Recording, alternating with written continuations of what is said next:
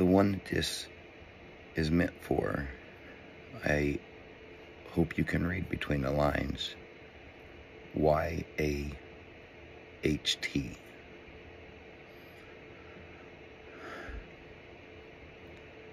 I have to tell you, you and your team, that's the only word I can really think of at the moment. Y'all just did something. So, before I went on video the last time, I stopped at a rest area for a couple of hours. And when I got up, I went to the bathroom, and during my time of going to the bathroom and coming back to the car, I just kept telling God, I said, Lord, I need something. Please give me something for encouragement.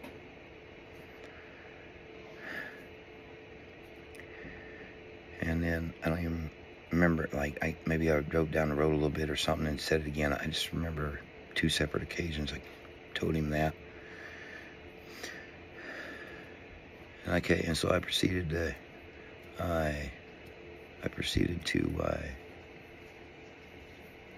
drive down the road, and then the Holy Spirit began to move upon me.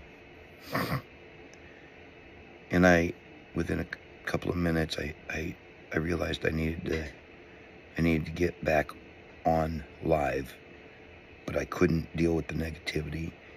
And the Lord it was beautiful, and it just all worked out great. And for the first, I think, 2 hours, it was just awesome. Just me and the Holy Spirit, just driving down the road. And then I seen something come across my screen that normally I would have took as something negative. But, and like, I'm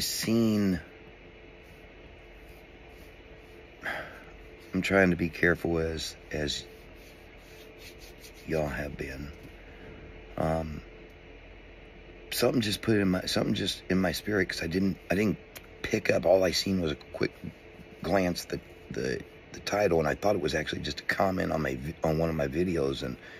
But the Spirit told me, don't look at it like you normally would. You're gonna misjudge that one. And so I was like, okay, but I didn't want to check it while I was driving. And so then the closer I got to being home, I was kind of starting to get a little anxious to open that and see what the comment was. And I was quite surprised to see that it was nothing as I could have thought it was.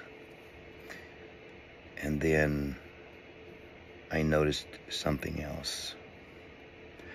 I'm not, just hence, the way I've worded things. So I'm not crying anymore, but yeah, tears went down my eyes when the realization of things came to me. And I just want to say, you really are there with the Lord. I was blown away that you even knew who I was. Apparently, lots of people are talking. I've tried not to pay attention to any of it. I just don't want to know.